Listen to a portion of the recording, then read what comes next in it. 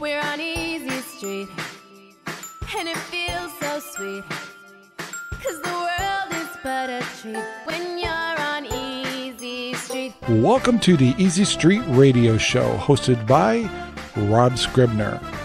Grab a cup of coffee and let's get started. Hey, thanks for watching our video. Please take the time to like, subscribe, and share our videos all over the whole wide world. This will help us grow. Also note, buying some of our merchandise or donating to our channel is very helpful also. Thank you for supporting our show.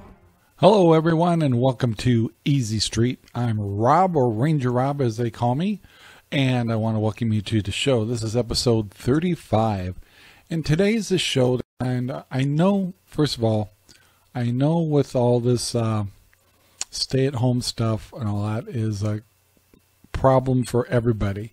Everyone's got their issues, whether it's unemployment, kids are home, shortage of money. There's all kinds of concerns out there.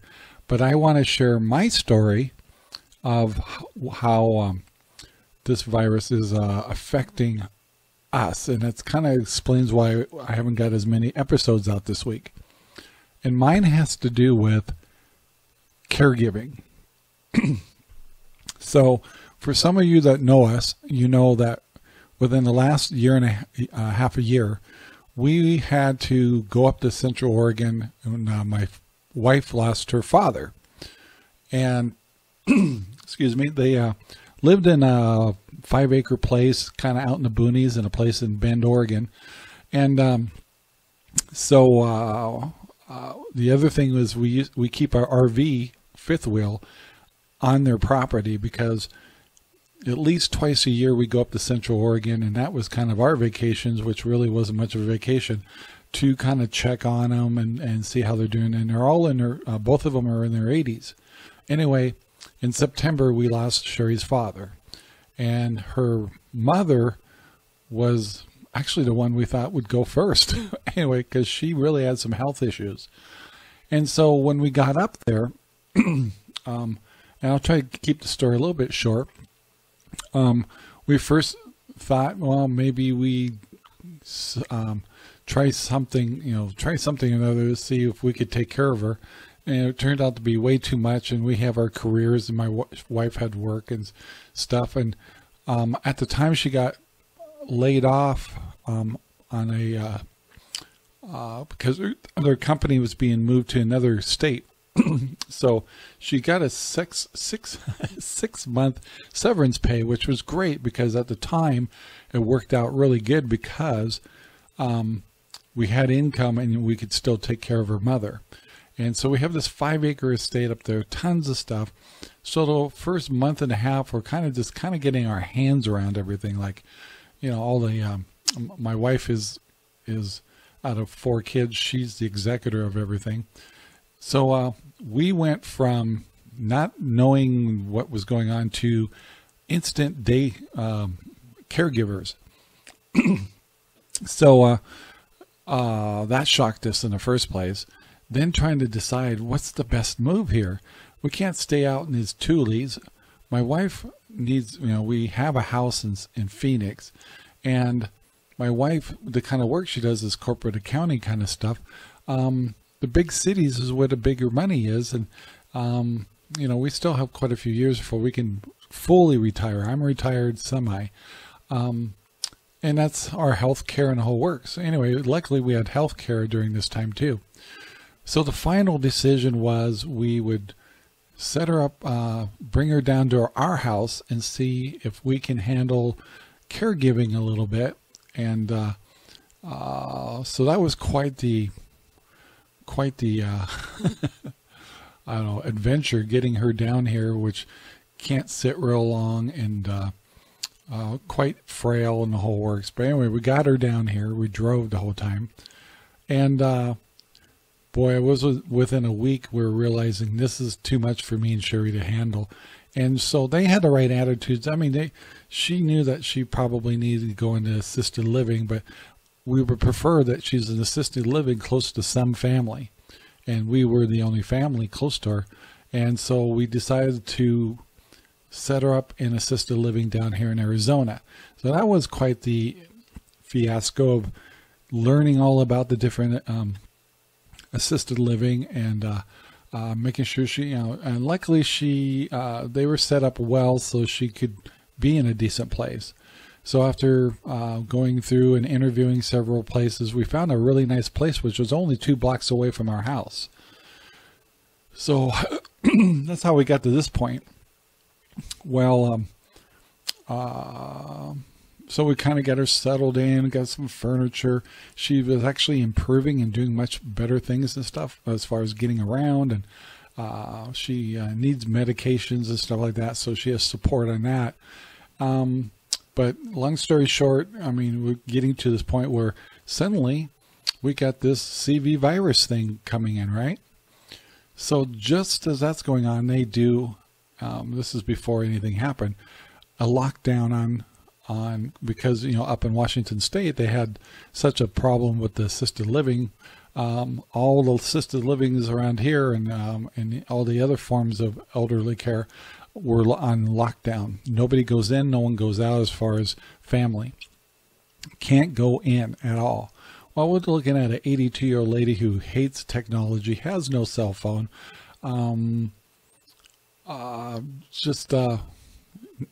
just hates technology. She wouldn't touch a computer with a 10-foot pole. So that's always made it a little harder because she's never been, it's not like we could Skype her or talk to her using any of the virtual tools out there. Anyway, so we get into this lockdown, and we had problems with her phone, which happens to be internet related. And for me to get her internet to work on that phone, of course, the day that they have the first day of lockdown, they changed the password there without telling us, and so her phone goes down. So now you get this 82-year-old lady in a assisted living who has no means of being able to dial out or get a call.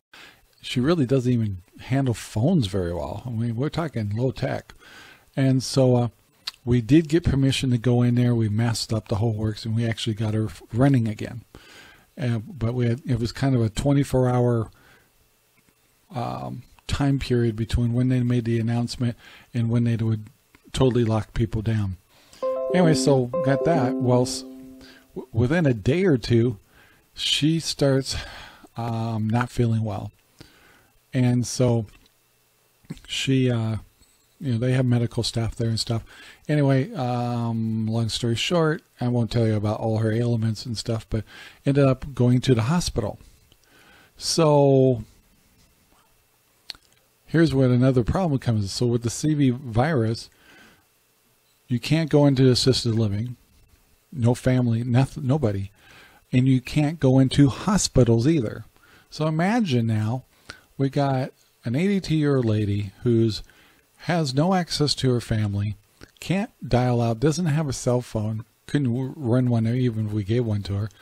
And then now, since Sherry is her caretaker, we can't be there to help with decision making and things like that. So we can't even hardly talk to her, and we can't go in a hospital. You can't even go to the waiting room. You can't even visit them. So communications were terrible, still are. And so just let's add to this.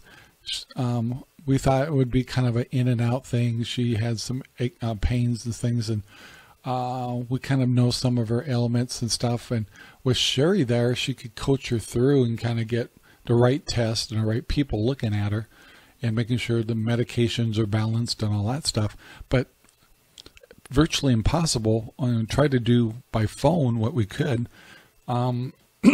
Just not working out. Still, and why I'm making this, she's still there.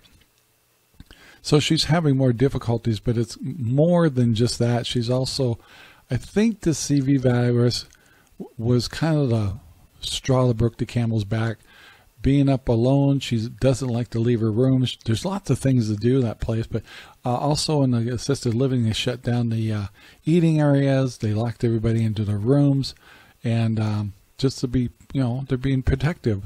And so a lot of their amenities are gone. So, and she likes to watch CNN all day. So you imagine hearing that crap 24/7 about the CV virus. And then, obviously she's lost her husband. And now she's in the hospital, and they want to do certain kinds of trying to figure out what's wrong with her, but Sherry's not really there to assist. And then, of course, we're all stressed out. And then to add to it, she's got 2 cats. And so we can't even go in to feed the cats. And so finally we go, so after a couple of days that she's in there being tested, and she's losing her enthusiasm too. I'm sure, it's understandable. She's kind of like admitted she's ready to let go, and it's sad. But so now we get this other problem, these 2 cats. So we finally worked out arrangements where the people go up and feed them once, but they said, you got to get the cats out of here. Well, we can't take the cats, obviously, because we have our own pets. And our daughter can't, she's down here too, can't take the cats either. And you remember, every time that we have to go around stuff, it's another chance. It means Sherry could get exposed to something too. And we've been trying to be locked down, so we're kind of getting forced to be out in the public. And that's not a good situation either. So there's a lot of the stress of all this. And so we finally got arrangements where they would send one of their people up with 2 carriers and go find these 2 cats. And we finally got the cats, and they brought them down. Once again, we're not allowed to go in. And we put the cats into shelters, or a kind of resort kind of place. And and that's no cheap thing either. It's like $45 a day to put these cats. And so, but we just accomplished that today. But this has been going on for about 5 days now. Once again, now when we try to call her in her room, she doesn't hear very well, and she doesn't answer the phone. So Sherry's not getting to talk to her mother, her sister, other siblings can't seem to get through either. And just total stress. And the main thing is we just can't go in the hospital and assist and be by her side. And she doesn't, she's got short-term memory issues and things like that. And it just compounds this whole problem. Anyway, so tomorrow she goes in for a exploratory thing on her liver because she's complaining of aches and stuff like that. But on the phone, she sounds terrible. 2, she's already said that she's like ready to let go. And so that's, obviously riding on Sherry's shoulders. And, of course, we're trying to function here. At the same time, we get a new puppy. And Sherry's answering phones like crazy, trying to call doctors, trying to call assisted living, trying to get reports, trying to find out what's going on. And her mother's just not very helpful in giving us the information we need to say, what's the right things to do for her and those kind of things. So anyway, this new world has created a whole new issue for, I'm sure there's other folks out there that have kids in the hospital or things like that. I'm sure they're going through, or people that need assistance, or VA hospitals and things like that. Oh my gosh, has this created a problem? And you can't be upset. I mean, they're all trying to be safe. I appreciate the fact that I don't want to even go to the doctors for the sniffles or anything to keep from being exposed. And yet Sherry and I get forced into having to take cats places or having to do these things, and we're trying to shelter in place. So you can see our dilemma too. We can't afford to get sick, and we can't. We got to take care of her mom. So now we got this dilemma. We don't know how it's going to turn out. We hope everybody would put an extra prayer in for Sherry's mother. Whether she wants to let go or whether she gets better, we obviously like to see her get better. But either way, I mean, we got the right mindset and things under control. Yeah, so I thought I'd share kind of like how sophisticated this gets when there's lockdowns going on. And if you have someone in a hospital or someone in assisted living and some other services like that, imagine what some of these families are going through.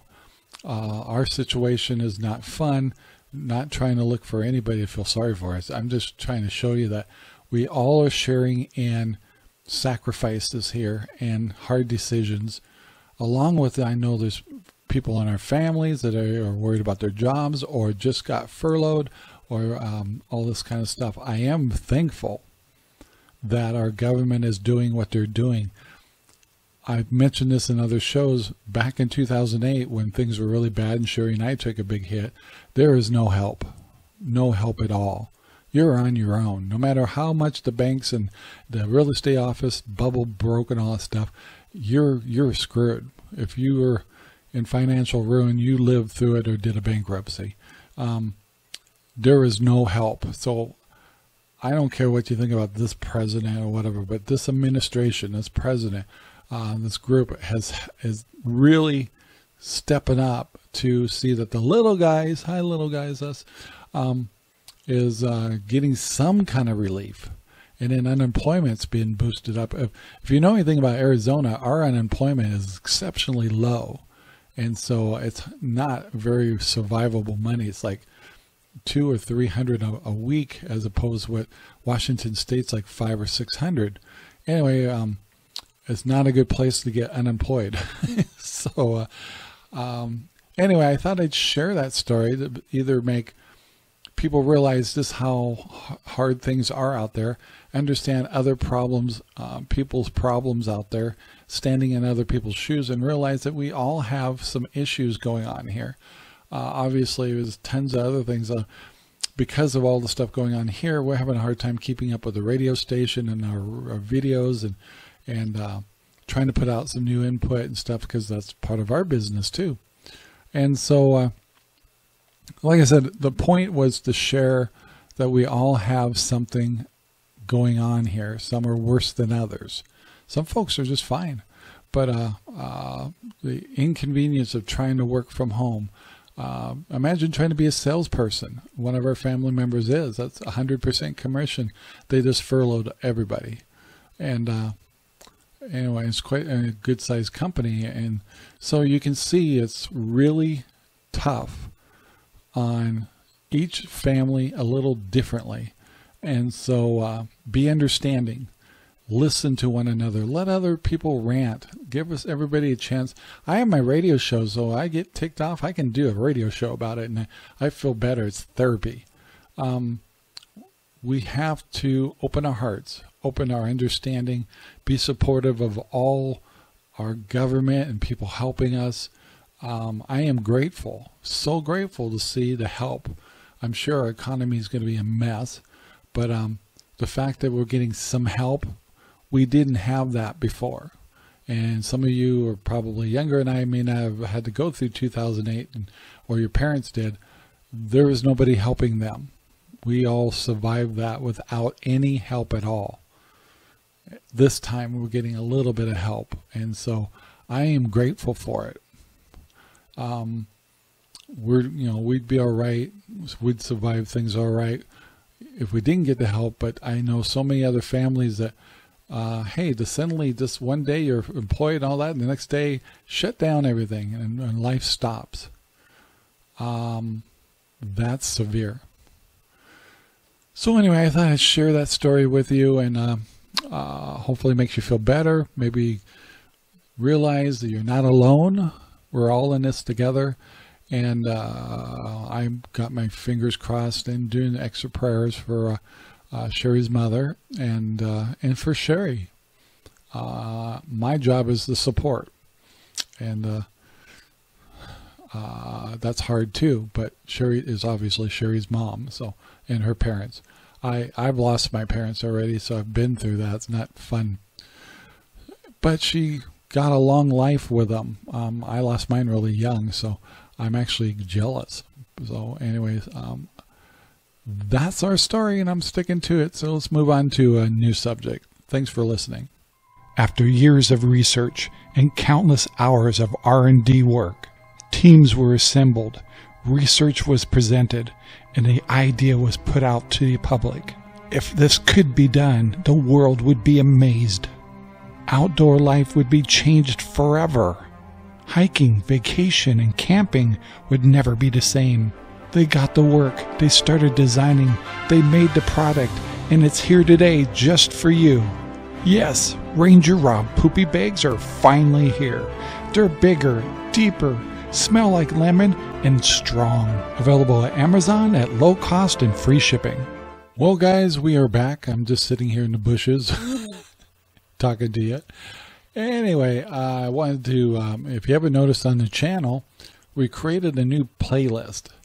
And it has to do, obviously, with our new puppy, our German Shepherd, and, of course, our beautiful chocolate lab, Cinder.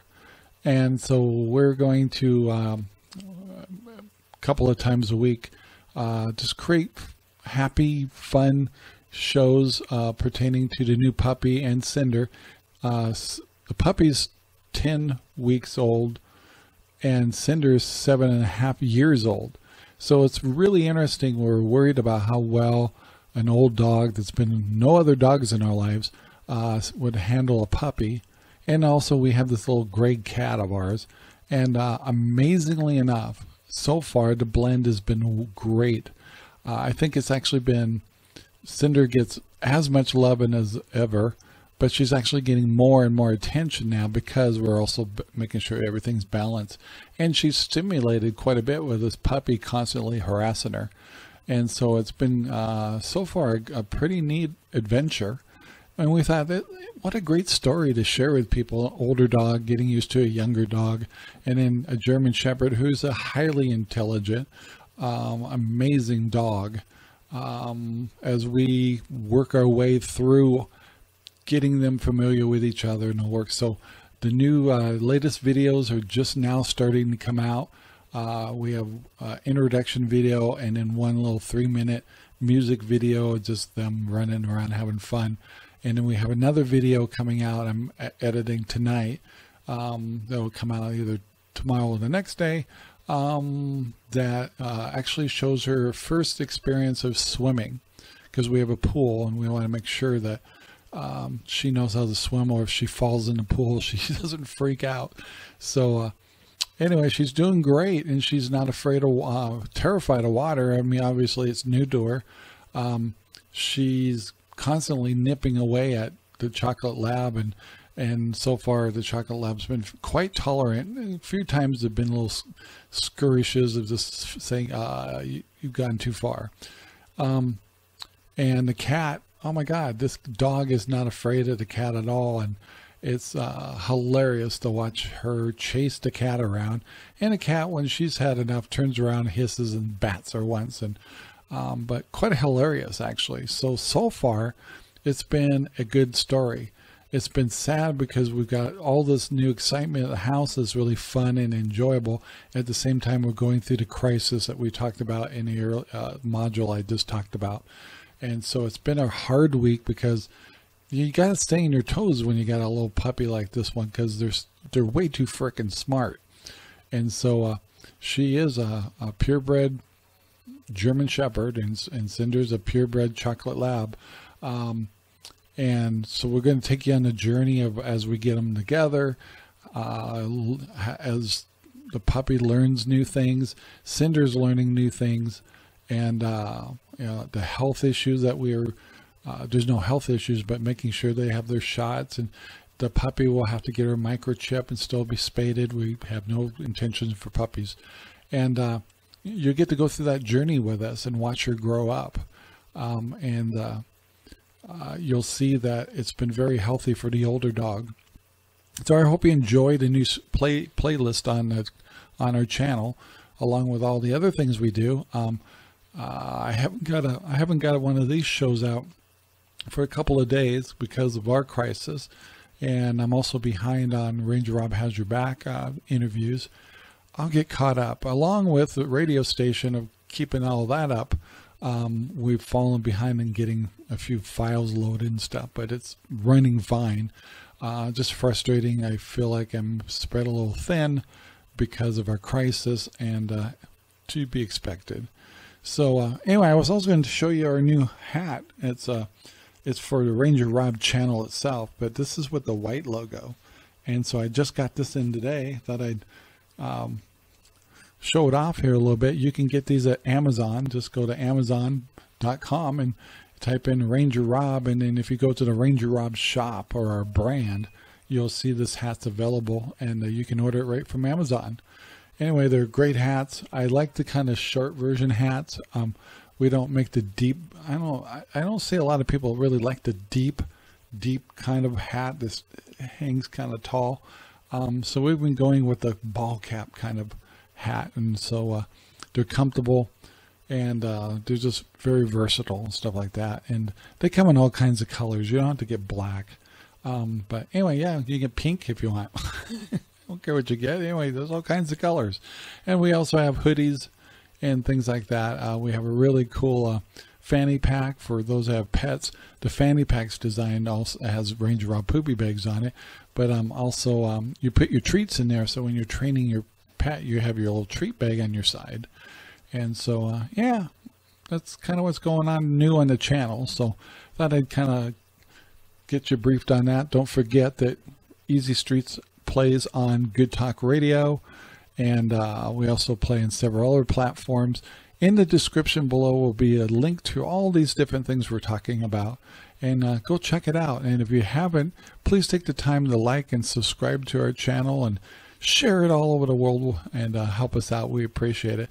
Buying our products, the RangerRob poopy bags or our hats or anything, helps the channel, helps the radio station, helps the puppies. And of course, with the CV virus going on, we could all use a little help. So if we have something that you wouldn't mind purchasing from us, you're helping the channel and you're getting something back. If you haven't tried the RangerRob poopy bags yet, I highly recommend you buy a box. Oh my gosh, they're so worth it. I didn't just design another bag that's like all the other bags. Why would I do that? These are different, and you'll find out when you start using them. They're so comfy. They're so big. They're so easy to work with, easy to turn inside out, easy to tie off, and they smell like lemon. So there you go. So let's move on. Guys, we're getting to the end of our show. It's only a 30-minute show, which I hope you appreciate it, that we don't get long-winded here. Anyway, I want to remind you, but I am been looking at the confirmed CV stuff, and well over 500,000 people have been affected by all this. And the United States is actually above the China list, but we don't believe that number anyway. But anyway, it's getting pretty serious out there. I know all of us are going through a lot of stress out there. And I'm out here in this blue molten lava. And anyway, you get a little seasick watching that. Anyway, I wanted to thank you for listening to the show. I hope our story on the beginning of the show helps you understand that all of us are going through something on this, and it's not fun at all. And I hope all of you make it through this fine.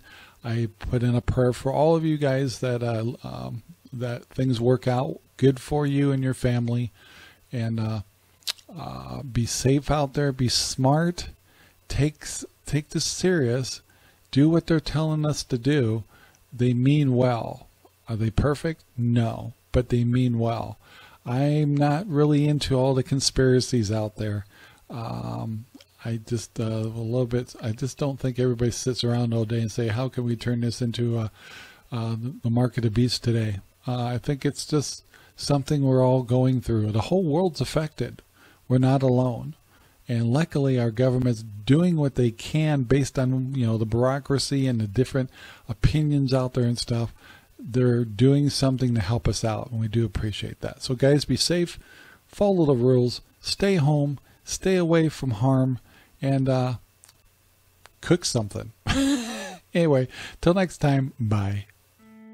Thank you very much for watching our video. Please take the time to like, subscribe, and share our videos all over the whole wide world. Thanks.